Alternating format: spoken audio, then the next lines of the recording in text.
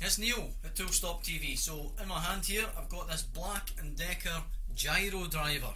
So we showed you a DeWalt version of this just recently, but this is the pioneer of this technology, Black & Decker.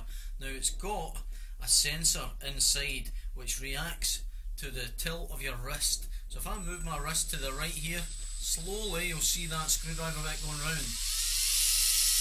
And the further I tilt my wrist round, up to 30 degrees, the faster it's going to go. If I go the other way, it's going to reverse the screw out. So this is completely motion activated, this screwdriver.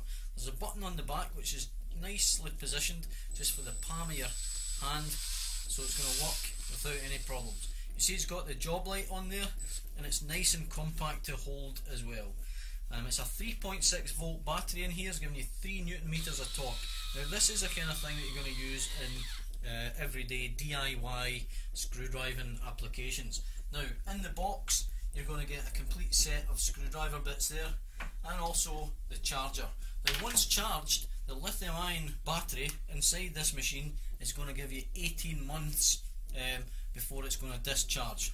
So that doesn't mean to say you're going to have to charge it once every 18 months, but it's going to keep its charge for all that time. So that's the beauty of the lithium ion battery.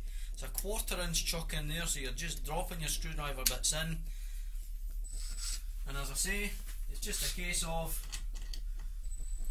turning the wrist and in goes your screw.